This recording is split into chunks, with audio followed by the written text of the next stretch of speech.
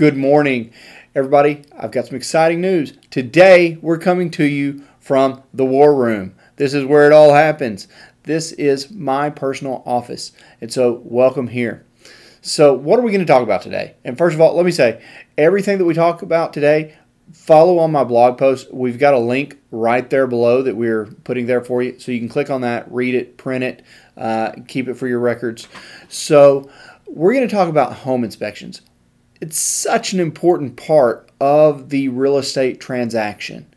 And so you're going to get under contract after you negotiate the price. And with my contracts that I use, you're going to have 10 business days to get a home inspection. So very important to get this home inspection. Always get a home inspection. Very important. And so we're going to talk about why you want to do that today. And let me take a moment to say everything that I say here is going to be in the blog. It's going to be in the blog, so pay attention to that link there. Print it off. Keep it. So the first reason that you want to get a home inspection is because it's going to uncover the hidden defects or problems with the property. Now, I'm not saying that they're hidden because somebody's being shady, but a lot of times we live in our homes and we are oblivious to some of these issues that seem to occur.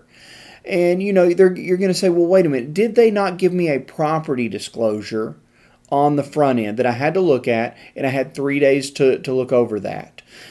Yes, they may have. But you know what it says in that property disclosure? It says that your seller, the one that you're buying the house from, is probably not a licensed roofer, probably not a licensed plumber, probably not a licensed electrician. So they don't have a lot of knowledge about these areas. They just don't see any problems with them.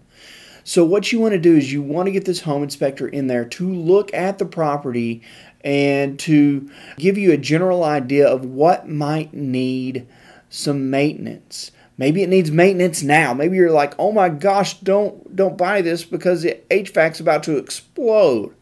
Probably not. But what if it did?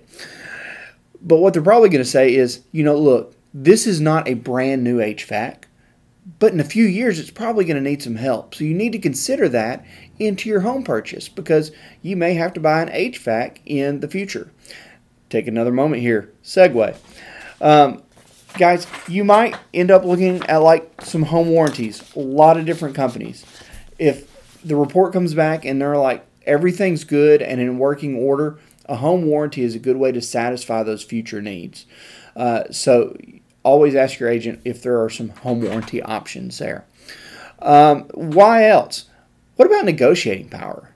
So like you get this house and you're so excited about it. It's a beautiful home, but then you find out, let's just go back to the HVAC. Sorry, HVAC guys, you're going to be busy after this blog post, I know, and everybody reads this. It could be a HVAC, it could be a dishwasher, it could be a roof, it could be any mechanical thing with the house. But let's say that you find out that there are some issues. You get to go back to the drawing table and say, wait a minute, you know, I'm going to have a lot of closing costs to pay here. And so instead of you guys basically taking care of all these needs, I can take care of them in the future if I have more money in my pocket now. So why don't you guys pay my closing cost?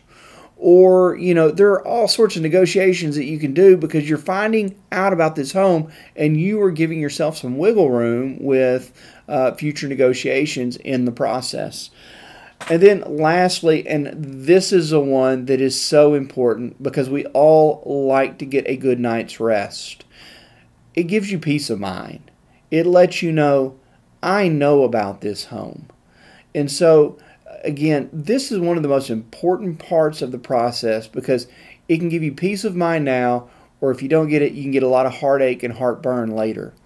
So, folks, look at these home inspections whenever you get in there. They're going to go over your plumbing, HVAC, appliance, safety concerns. They're so important. Any realtor that is reputable is going to have a list of home inspectors with at least a few of them that they will say personally, these are the ones, you know, that I like. And always look for like 2 or 3. They should give you like 2 or 3. And you want to look at the price. Prices are different. Availability is different. And then personality. A lot of different personalities in home inspectors. And so make sure you measure that out too.